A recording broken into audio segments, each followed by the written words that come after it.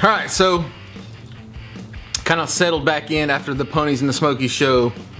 That was kind of a grueling trip for me. I look at that more as work versus play, even though it was a lot of fun and I got to hang out with y'all. As you can see, I've kind of swapped positions on these vehicles. I told you that I was going to focus on the Goose for a little bit, finish up the last few little things that this twin turbo car needed. So that's the plan. Couple things in this video that I'm gonna kind of go over. Obviously, I want to go over what we're gonna do on the Goose, what I'm gonna do on the Goose, what you're gonna watch me do on the Goose. Maybe do a Q&A. So I just put out a thing on Instagram.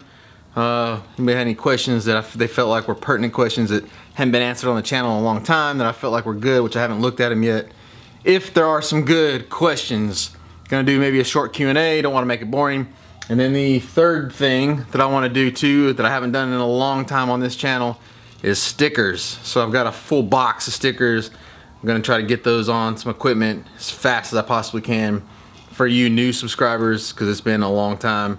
I used to get everybody to send me stickers and then it would end up on the equipment. So everything I got in this shop has stickers on it.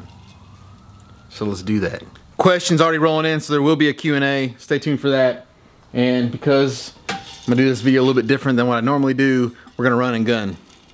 Gonna kind of show you what's going on. Got some new little things that aren't necessarily updates, but something you haven't seen. So first, the first thing that you have not seen is the sheet metal wing on the Goose. So this is not something necessarily that's gonna stay. I didn't make this. This is a wing that I had on the Goose back when I used to drag race this thing kind of full time, or not.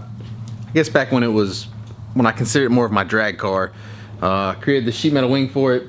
Kind of had it around the shop, found it in the attic. Figured I'd break it back out, put it on the car, and just kind of see what your thoughts were. It's just aluminum, it's dirty, needs to be cleaned up. I don't think I'm ever gonna run it again, but who knows? The way that I designed this thing is that I can like put it on, take it on and off in place of the factory wing. So who knows? If I need it, slide it on there. Looks kind of like a lawn dart with it on there. And when I don't need it, I take it off. I have kind of been talking to some guys on Instagram that are big in the Fox body world. We're maybe talking about doing some kind of for fun grudge match racing at Mustang Week this year on Thursday night, I think is what they're talking about doing. Some of the people you might know, Red Fox Coupe I think is his Instagram. He's got a twin turbo car. Sick Fox got a single turbo car that he just got finished up. Anyway, several guys all mocked up. It's got a single turbo car. I think it's single.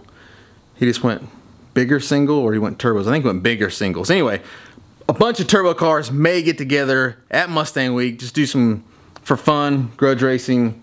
First thing, first update. The second thing, the Bibster. So I didn't really do a good video before we went to pits. I definitely didn't really show you none of this stuff because I was so hard at work trying to get it finished up for pits. I mean, if you watch the pits video, you probably seen it, but you probably didn't get a really good look at it. So I'm gonna do that. So basically, I've had some questions on this. Basically, it's just the arm that I made. It's still heimed down here at the bottom. A lot of people wondered how this was gonna stay, and all I did was I just put a 1.5-inch tube kicker in there. Left-handed thread on one side, right-handed thread on the other side, so it's adjustable, and I can kind of adjust the height of this. So a lot of people ask, why is it heimed? What's the reasoning for that? Well, there's a couple reasons for that, and I explained this at pits. Obviously, if you weren't there, you don't know, so I'm gonna tell you now. Adjustability, one, that's the number one thing.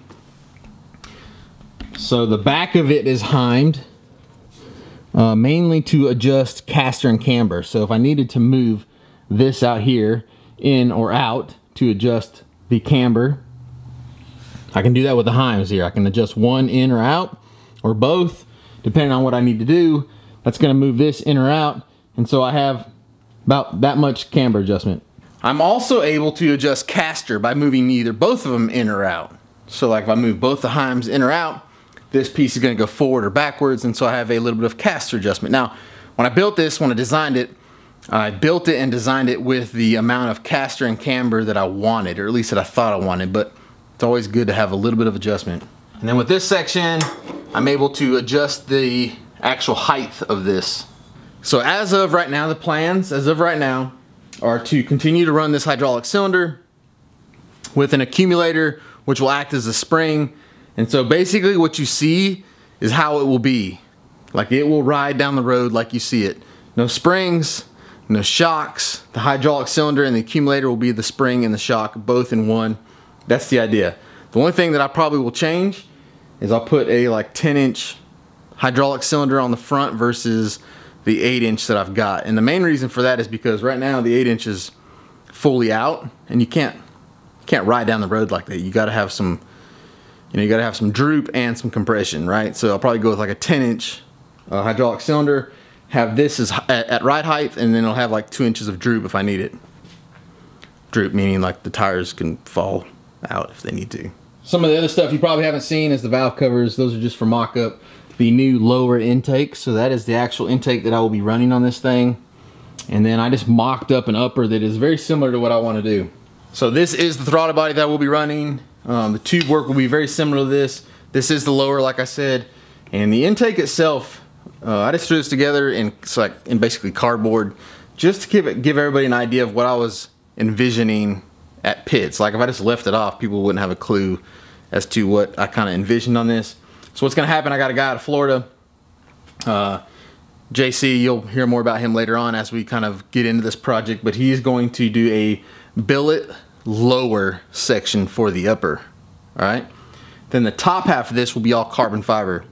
So I'll make a mold here on the channel, actually hand lay the carbon fiber, we'll do some vacuum bagging, we'll do all of that. Like I'm gonna show everything. It's been a long time since I've done some carbon fiber.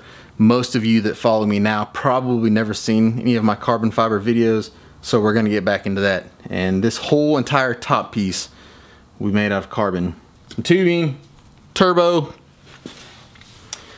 got the water pump on there. Don't know if I'm actually gonna run the water pump up front like I have it now, or if I'll do like a remote style water pump. It actually works where it's at, so I don't know, we'll see. And I already have it too, so I'll see, I guess, as this kind of goes along. Turbo mount. So I kind of mounted this thing up as you see it, 4 pits, but I think I'm gonna make some changes. So right now the turbo actually mounts to the chassis. I think what I'm gonna do is get the turbo to mount to the engine. Don't know exactly how I'm gonna do that yet, but probably do some kind of brackets on the cylinder heads themselves. Tubing will come off that holds the turbo, and then you'll have the hot side. Obviously it's attached to the headers. Couple reasons for this. It'll be nice to literally take loose the transmission mount and motor mounts and be able to slide the transmission, complete turbo system and engine out in one solid piece, not take anything loose, and then like slide it back and put it back in there if I need to. If it's mounted to the chassis, then really the turbo system has to come apart before anything else can come out. Not that that's a huge issue, but it'd just be easy. Other than that, let's see, what else? Change the tranny. So it has the T5 that I'm actually gonna run in this thing. So that's the actual T5 that will be running here with the shifter. Change the steering wheel. That's probably the wheel I'll run. I've actually got a wheel disconnect though that I may put on there, and not exactly sure what I'm gonna do with the shaft yet. Either get an aftermarket shaft or maybe clean this one up a little bit as far as some of these components. I've actually painted it. Obviously you can see no more rust in here. Everything's all nice and clean. And there's a drive shaft mocked up. It's crazy because I didn't plan for it, but a stock drive shaft out of a Mustang basically fits this thing. So even though I lengthened the wheelbase on it, somehow the rear end is the same distance from the transmission, even though I moved the rear end up a little bit. At least I thought I did. What else? What else is something that you haven't seen? Oh, the entire chassis is cleared. So this is one of those things you can't really see as well on video as you can in person, but the entire tube chassis on this thing has been scuffed and cleared. And those that actually seen it in person at Ponies in the Smokies can attest to, or I don't know if attest to is the right word, but they can basically tell you that this thing shows in person, or at least in my opinion, this thing shows in person way better than it does on video, especially now that it's cleared. You can't get a feel for how slick these tubes look now that everything's nice and clean and cleared, and how much it just looks like a new vehicle, the entire thing, versus, you know, except for the body itself. I don't know. I wish everybody could travel to see it. I get that you can't. Maybe one day I'll bring it across the country and let everybody see it. To the back, so everything back here, obviously everything's been finish welded, cleared, and the rear end itself has been cleaned and painted. New cover with a little accent. What else? What else do you guys need to know that I forgot to tell you, or that I didn't film? How does this thing hold its weight? So for Ponies in the Smokies, it's very important for me for this thing to be able to hold its weight, so I can kind of roll it inside, in and out of the building, make it easier to get in and out of the trailer. And so basically this is how it works. So on the rear, believe it or not, and this is gonna be crazy, especially for all those 1/2-inch bolt haters, the rear of this thing doesn't even weigh enough to compress the hydraulic cylinder, which is going to be an issue for me because I got to figure that out. But it's holding its weight right now with no hydraulic system. The cylinder itself is so tight from the factory that the weight of the chassis won't compress the cylinder, even though there's no lines or anything on it. Basically articulating the suspension, try to get it to collapse, no go. So I got to figure that out. I think when these cylinders are new, they're super tight. The front was the same way, and then after, you know, we kind of moved up and down, they loosened up a little bit. So I don't know what I'm gonna do. Probably put the fronts in the rear once they get loose, because I got to put 10-inch ones up front anyways. So that's the plan for that. Then up front, what I did was I just put, and I don't know if you can be able to see this with this camera, it doesn't do very well in low light, but there are just some air Schrader valves on the bottom of these hydraulic cylinders. And then what I would do is we had an air tank, we had an air compressor, and so before we moved this thing, so while I was at the show, we actually had it on blocks. We kept it on blocks in the trailer, and then before we'd pull it out of the trailer, before we put it back in the trailer, we just take the air compressor, fill this cylinder up with air, and then when I actually, you know, let it off the jack, remove the blocks, let it off the jack, the air itself would hold the front of this thing up. It actually never leaked down, but I didn't really give it, you know, a crazy amount of time to leak down. We'd basically just kind of roll it to the trailer, get it in there, back on blocks, and then we'd strap it down to those blocks. But it worked. It got us going where we need to. Next thing for this that I'm gonna start working on is I gotta finish up some chassis pieces, add a couple more tubes, and then I gotta make flanges for all the tubes in this thing. I gotta make places for the sheet metal to attach to, so that's on the list. And then hydraulic setup too, so I'm gonna order a battery and start ordering all the hydraulic stuff in this thing. So long before it's drivable or running, I want it to be able to raise up and down with a working hydraulic system. I want to kind of test out the accumulators. I want to test out the accumulators, make sure those are going to work like I think they are. And that's like priority number 2 on this. Alright, so I think that's enough on the Bibster. So, plans for the Goose. I have a list of things I need to do for the Goose. Some cosmetic, some functional, you know, horsepower wise, horsepower functionality. Boost controller is gonna be one of the main things. Gonna try out the Innovate Motorsport boost controller to start with. So this is the kit that I've got for it. This is a pretty nice kit because it comes with a wideband O2, so it's going to tell me air fuel ratio on the gauge itself that can be read separately than the big stuff is reading. And this thing will also because it's a boost controller, I actually pull boost out of the car if it happens to go lean. So that's a plus, and then I can kind of dial it up or down based on what I need to do. It also comes with a map sensor. So, I don't know. We'll see. I feel like this is a pretty good kit for what I'm doing. We'll see as it goes in, and some testing. Innovate's always made some pretty good stuff. I've used some of their stuff in the past. Didn't have any issues with it. It's not really like a drag racing kit. You know, it's not like an adjustable where you can roll boost in or out. At least I don't think it is. But for what I'm doing, this will be a good kit, I believe. So that's got to go in.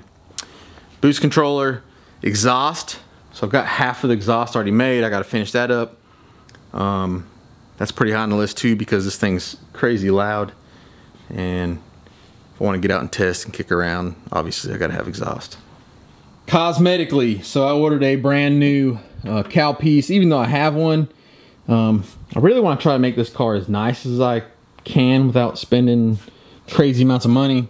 So I ordered a new cowl piece. I ordered all new tabs, plastic tabs that the cowl will mount to, new screws, all new window track, or window, what do they call these things? Window seals. You can kind of see that this side doesn't look that bad, but when you go over to this side, it's all broke up. And it's just old. Even the other side is really old. It needs to be replaced. Not only the outside, but the inside as well. I think I cut this whole one out because it was just awful.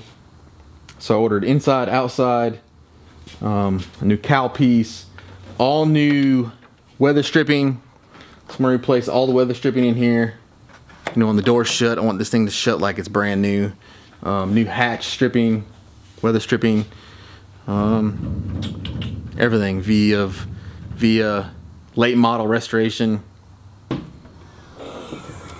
Oh, that's one thing too I didn't show you. So like when I designed this wing, it doesn't have any struts that attach to the bumper like you see a lot of times. It's just a self braced wing. Obviously it's just cleat it on right now, but when I attach it, I just rivet it all the way across the top, and then when I want to take it off, I just drill the rivets out. So anyway, it's cool. It holds itself, and then to get in the back, you don't have to undo anything. So the back needs the plastics back in here. I need to put the headliner in this thing, which I still have. Carpet. I actually have the carpet piece. Actually, it's not carpet, but it's a piece that I actually made that fits in the back of this thing. It's got some kind of felt on it, but it looks pretty good, so that'll probably go back in here too. And then just carpet all the way down where the back seats used to be. And I do have to do some tube work in this thing. So I had tubes from the roll cage attached to the upper torque boxes. And you can still see the tubes in there. So I'm gonna have to cut those off and actually run new tubes up to the existing cage. Just kind of strengthen that. And then inside the car, I still got to put the speaker grills back in. I got to get those trimmed up to fit around the roll bar itself. So I'll get that done. I'm gonna make a bezel piece that kind of goes around these switches. So right now you just kind of see the dash piece, and I'm gonna make actually a bezel that goes in there that kind of fits around these buttons. And I'm gonna make a bezel piece for where the radio goes right here, and then this piece that feels around the shifter. I think I'm gonna actually put the fuel gauge and stuff up here. I've got a gauge that reads fuel level in the tank, so that's got to go in. Other than that, that's pretty much it. Like I said, the headliner's got to go in. Get all that stuff kind of tidied up. I got to make a latch to hold the glove box shut. But once all that stuff's done, this thing should be pretty slick on the inside. Should look pretty clean. Alright, so there you go, updates. Like I said, this video is way different than what I normally do. But sometimes you need this. Sometimes I need this. New tint too. We're gonna retint the whole thing. If you watch the, if you're at Ponies in the Smokies or you watch the video, My buddy Chuck was there. He's the one that had the very low mile 93 Cobra. Me and him have been friends forever, since high school. We've been friends for a long time. And we don't hang out as much as we probably should. But I think that's going to change. He's got a bunch of cars. He's got a race car that we're probably going to do a turbo setup on. I'm probably going to have on the channel. He just built a big shop. So I think we're going to hang out, try to hang out a lot more on the channel, do a lot more stuff. So you'll kind of see him more often. But anyway, that's what he does for a living. Owns a tint company, so we're gonna get this thing tinted, all new tint on the windows, and maybe even do the windshield, give it that sinister look. All right, so if you're still hanging around, you're not bored, haven't run you off, let's do stickers really fast. I'll get through those and then we'll do Q&A. All right, let's see what we got here. Oh, some Ray Bestis. So I didn't tell you guys, but a while back on the channel, I basically reached out and said, hey, if anybody has any fox bite calipers that they'd be willing to send me, let me know. Ray Bestis hit me up, said, hey, we got what you need. We're gonna send it to you. New calipers, new pads, new brake lines. And so I've got all that stuff. And you'll see it on the channel very soon as we put that stuff on the Bibster. Hoppos, all the hydraulic suspension coming from Hoppos, or most of it at least. Built to beat. So I met these guys in SEMO, which basically tells you how slack I am because it has been, what, November, so it's been like 4 or 5 months, but met these guys there, they gave me a sticker, and I've since followed them on Instagram, so you can go check them out, Built to Beat. It's a cool name, cool sticker, cool guys. ZT Fab, for you guys that have been around for a little while, you know who ZT Fab is. They're the ones that made my amazing welding cart that I've got. Did a couple videos on that. Alright, let's get into the mail. So I've got plenty of mail that I've neglected to open. How many LZ fans in the house? Alright, so DACA disc. Man, this has been a long time. This was probably like middle of last year when they sent me these. I totally forgot about them. They're in the box. My bad, guys. Anyway, DACA disc. Sent me all these Ziz wheel discs, or at least I call them a Ziz wheel. Love these things, use them all the time. Go check them out. Is that Dallas Fort Worth? Is that what that is? DFW Minis. I guess if I read the note, it would tell me. Yeah, Dallas Fort Worth area. Thanks, Joe. Appreciate the sticker. All right. Thanks, Frank. Appreciate the support.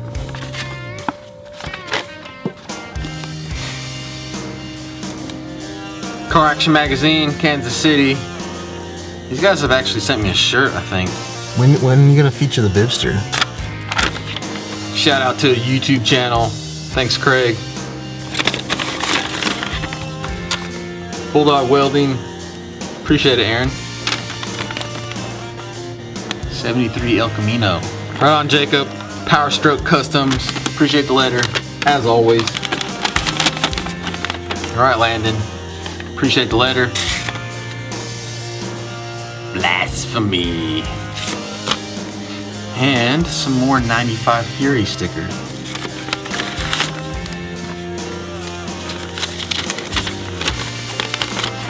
Chaos Garage. Another YouTube channel. Appreciate it, Rob. Turbo Performance Ltd. Based in the UK. So if you're looking for a UK turbo specialist, Turbo Performance Ltd, go check them out.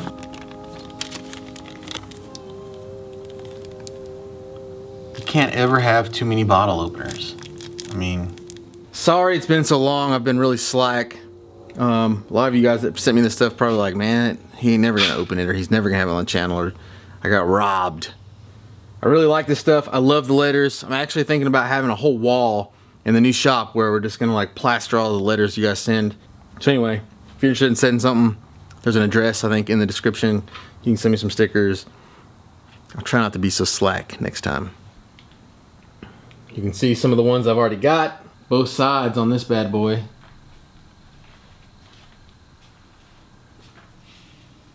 And I've already started filling this one up. Anyway, even though I've been slack, if you guys keep sending me stickers, I'll try to keep getting them on equipment.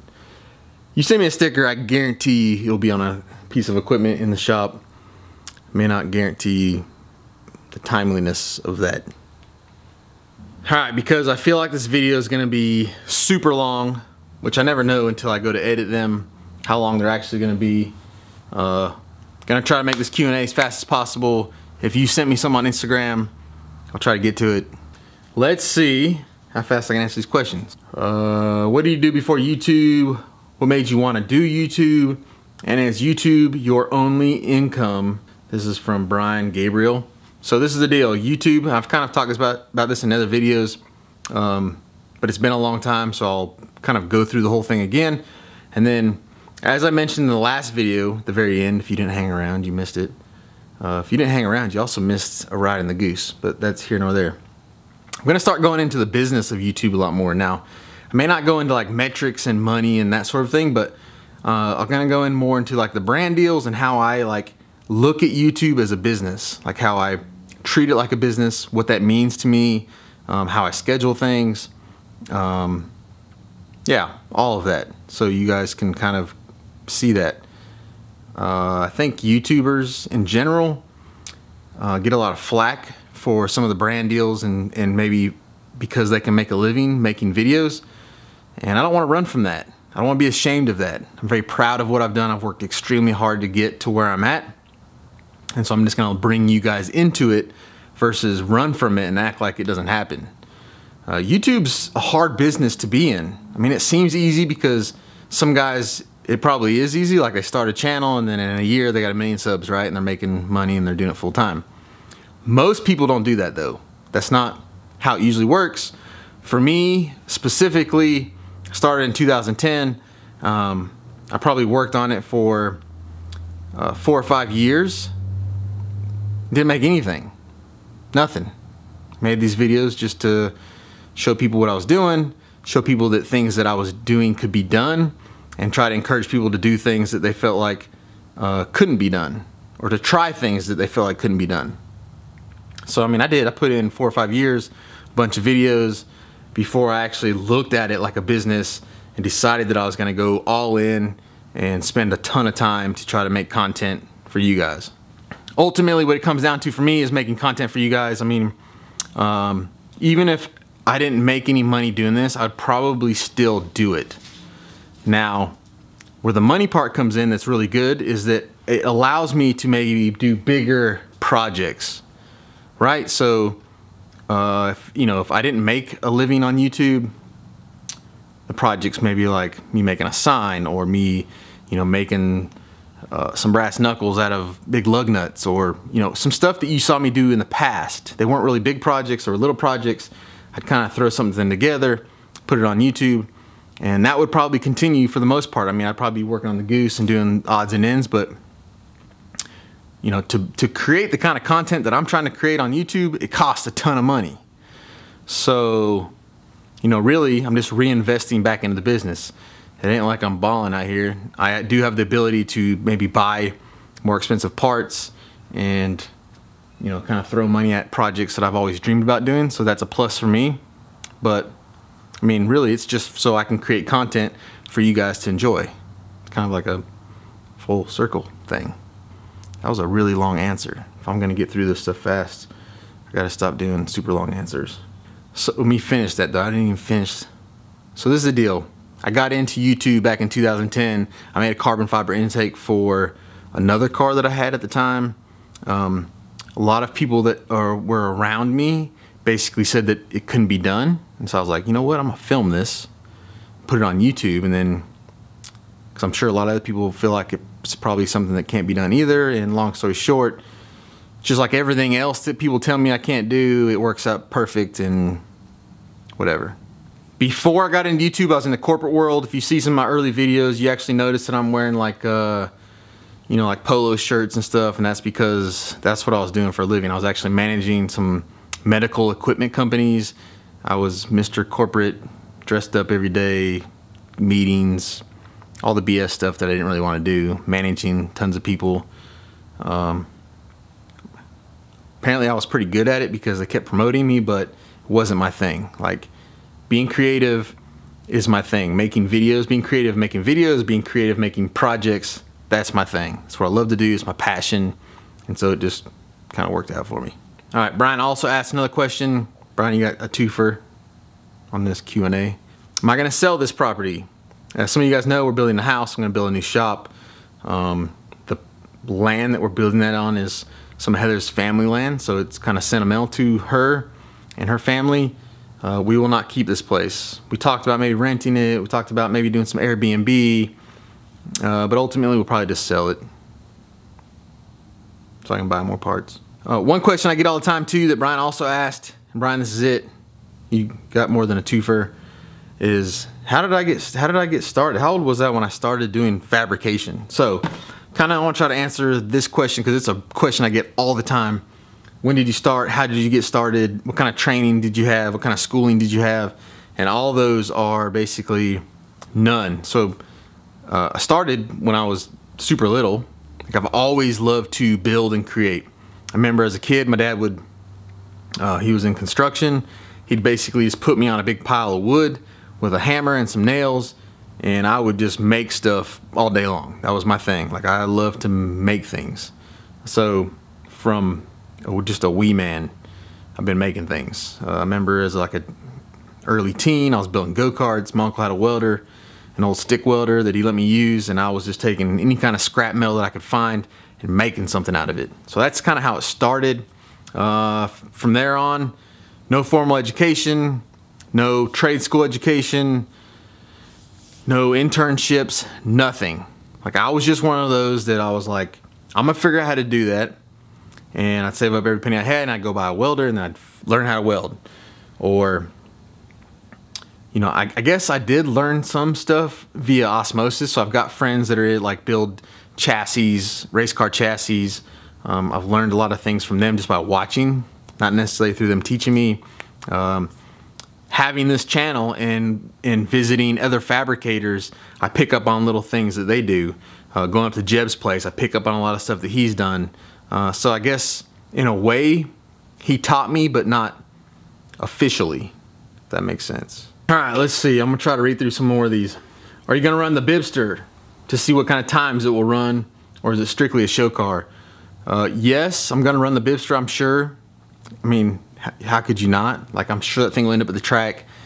What it runs though is not that big of a concern to me. If it goes 1250s or 950s, I don't really care, it doesn't matter. Not just a show car though. So the other question, part of the other question was, or is it strictly a show car? Not just a show car. Obviously, I love the wow factor of this. I feel like it's gonna bring some attention to the channel, which is always a good thing. But that kind of build has always been something I've been interested in doing ever since I was in school. I remember like sitting in class, and instead of paying attention to the teacher doing what I was supposed to be doing, I was drawing the car that I was gonna build from scratch. And so, I mean, it wasn't exactly like that, but I've always been interested in doing something like that. And to be honest with you, now that I've started this build, it's gonna be hard for me to go back to anything else. If I do go back to another C10 build or another Mustang build or a truck build, whatever it is I go back to, I don't see it being like the Goose, where it's just little fabrication and a lot of bolt-on. I think everything I do from now on is gonna be crazy wow, right? So even if it's a C10, like, it'll be a back half C10, it's, you know, an air ride or whatever, or I want to do like a trophy truck build, so that'll give me the opportunity to basically build the chassis that I want, hang the body on it, rock and roll. What is the lowdown on the Goose? The Goose was my very first car. I bought that car when I was 15, so that's why, even though it's not the nicest car, it's not the most wanted car. Like, I guess the most popular Fox body is probably a coupe. I actually like the coupes more than the hatchbacks. The reason I still have that car though is because it's my first car and I'll probably never sell it. Combination on the Goose, the chassis that I put in it is basically a 25-5. I left out a couple bars just because I don't want to be climbing around the funny car part. But if I ever wanted to upgrade to that kind of chassis, I add those couple bars, I'm good. I can get it certified. The car is still stock suspension. It's not ladder barred or anything.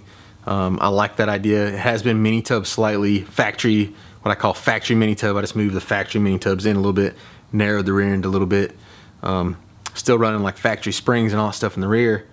I kind of cut some buckets in the frame rail to kind of tuck those springs in for tire clearance. Mainly did all that because I wanted to take like a 10-inch wheel combination that you'd normally see on a Fox body, and instead of having it way out there on the lip, I wanted to tuck it a little bit. So I wanted it to look like you was running like an 8-inch wheel package, but have a 10-inch wheel package in there. I guess, I don't know if it's like a little cognito or just for looks, but that's why I did it. Not so much because I wanted to run some huge tire. Up front, obviously everything's tubular up front. AFCO stuff in the rear. Coney adjustables up front. The engine combination is a Dart 351 based, 400 cubic inch. All good internals, all good stuff. I think the block will hold, I don't know, 2,500 horsepower or something. Big Stuff 3 controls the fuel and the spark. Crank trigger, twin 70mm turbos. The turbos will do like 850 a piece. So I guess in a perfect scenario, the car will make 1,700 horsepower. I mean, it won't, but something like that based on what the turbos can make. Custom grind Bennett camshaft in it. Hydraulic roller because I want it to be a street car. For all you street car haters, it's hydraulic roller.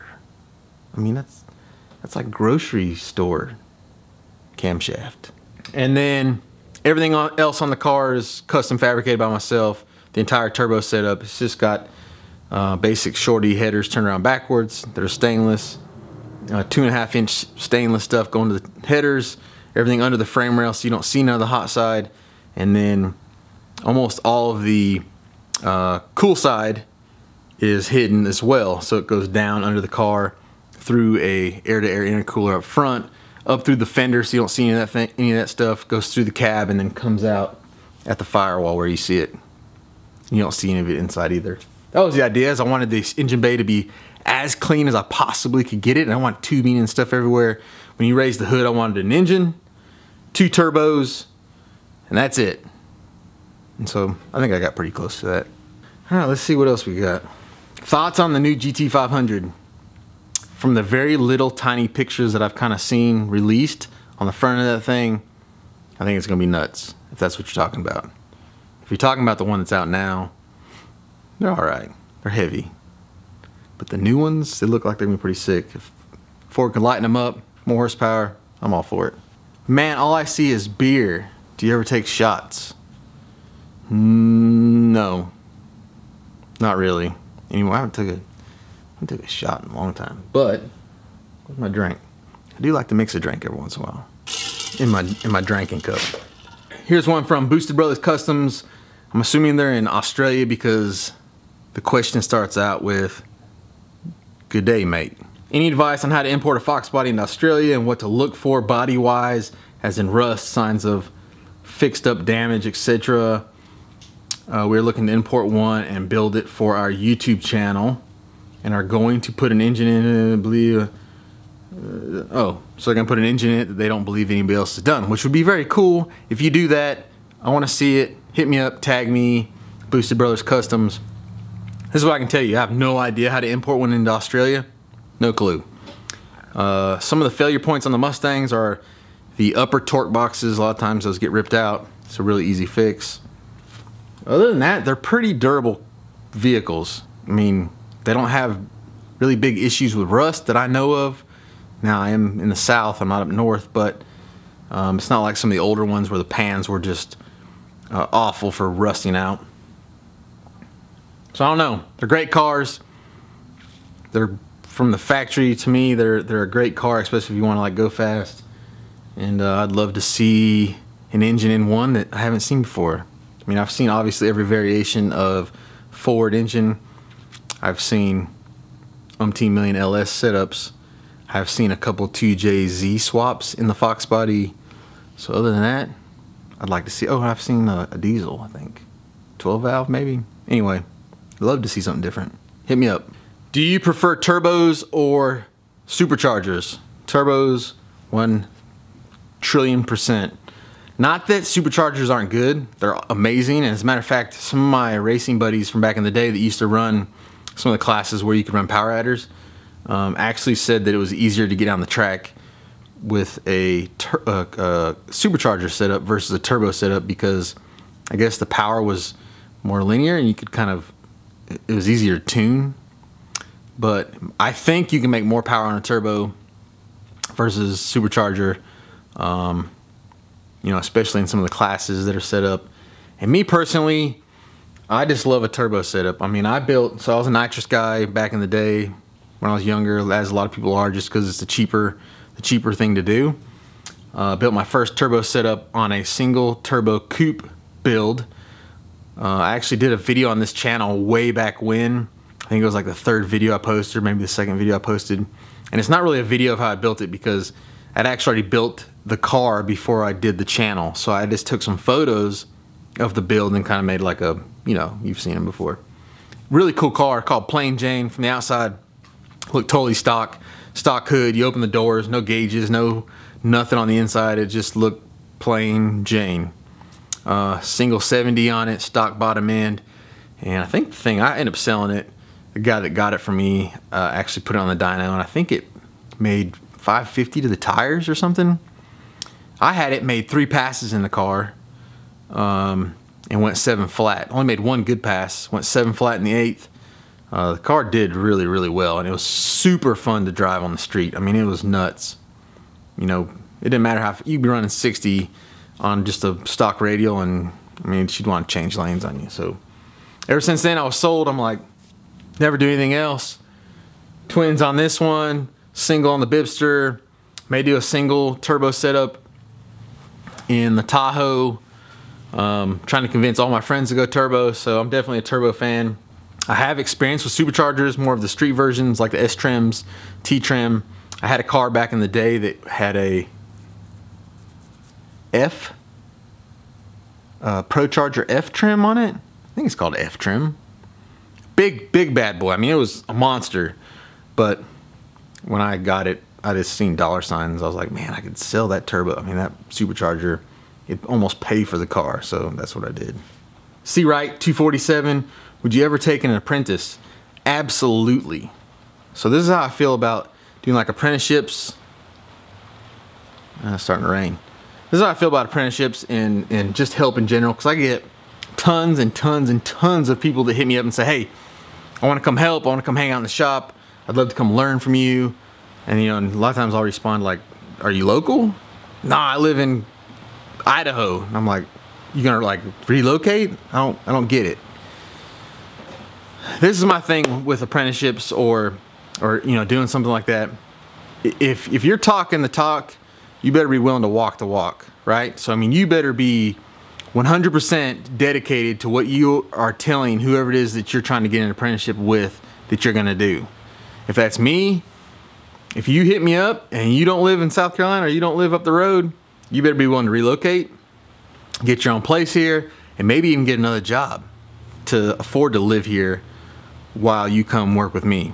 One of the things I'm gonna do in the new shop is obviously, you know, in here, it's just me piddling around, you hanging out, and we make stuff. The new shop is gonna be more of a business, a fabrication style business. That's how I'm gonna set it up. I mean, I plan to be very selective on what kind of customers I take. I mean, I don't have to have customers to make a living. So I have the ability to be very selective on what kind of projects I want to take, and those are gonna be projects that I'm interested in. I'm not gonna be doing work that somebody else wants, you know, they want it their way. It's gonna be stuff that people want, something that I am building my way, and they just want it. Perfect customer, that's the kind of customer I want, and so I'll need some help for that. The other thing is we're gonna start selling some other things on KillFab other than clothing. So I got some ideas of things I wanna do going forward. Hopefully I can do that within my new shop, and I'll need somebody to help. This is my thing though. If you want an apprenticeship, you're basically asking somebody to come, you're asking somebody to teach you everything they know about the business, okay? And you're asking them to do it basically for free. But nothing's for free in this world. Here's the deal. This is what I think about apprenticeships though. I think they're an amazing way to learn what it is that you want to learn. So if you want to do fabrication, you want to build hot rods, you want to build drag cars, you want to build motorcycles, whatever it is that you really are passionate about and you want to learn, I think it's the best way to get you where you need to be. I have a lot of people ask me about trade schools. I think trade schools are awesome. They're going to teach you the trade. They're going to teach you those skills to make those things, to use those tools. But they're not going to really teach you how to acquire customers and keep customers and do customer and business things, right? They're just going to teach you the trade. And in fabrication, when you're building custom things, really the hardest thing is to acquire those customers, to keep those customers, to build a brand, to do a lot of things other than just weld and cut and fabricate. So, you know, when you go do an apprentice, you're gonna learn all those things. You're gonna see the guy that you're working for. You're gonna see how he interacts with customers. You're gonna see how he keeps customers happy. You're gonna see how he acquires those customers. I mean, this business, for the most part, is word of mouth business. So anyway, long story short, apprenticeship's the awesomest way to do it. But listen, you're gonna have to pay your dues. You're gonna have to go in there, you're gonna have to sweep the floors, you're gonna have to do all those things that really suck, and you're not gonna be able to do the cool things for a while. That's how you're paying that person to teach them what it is they know. Hope that makes sense. And that's basically what I'm gonna do. If somebody wants to come work with me, fine, but it's not gonna be like no glorious do donuts in the parking lot, build crazy hot rods right from the get. Be on YouTube right from the get. Or you might be on YouTube, but you'll be on YouTube sweeping the floors. All right, last question. How long did it take you to figure out the suspension on the Bibster? Was there something that you wanted to do but couldn't figure it out, or because of cost didn't? I've been working on that thing, what, 5 or 6 months? That's about how long it took me to figure out the suspension, and to be honest with you, still not figured out. I won't classify that suspension as figured out until she's going down the road, no issues. As far as cost goes, I don't really sacrifice anything in cost. Obviously, most stuff I do is not store-bought anyway, and so, you know, I just buy the best heims or joints or that sort of thing that I can find, tubing, and then I just make the rest of it. So, no and yes, or yes and no. Anyway, that's it for this version of Q&A. It's been a long time. I hope that answered a lot of your questions. I hope that kind of gave you some background into some stuff maybe you didn't see because it's been a long time. Like I said, kind of a different video, but hope you enjoyed it. As always, thank you for joining me. I'll see you guys some more next week. Gonna get back on the Friday videos, back on the welding videos. Gonna fire up some new business videos, and then obviously we're gonna be working on these. So until then, go do work, son.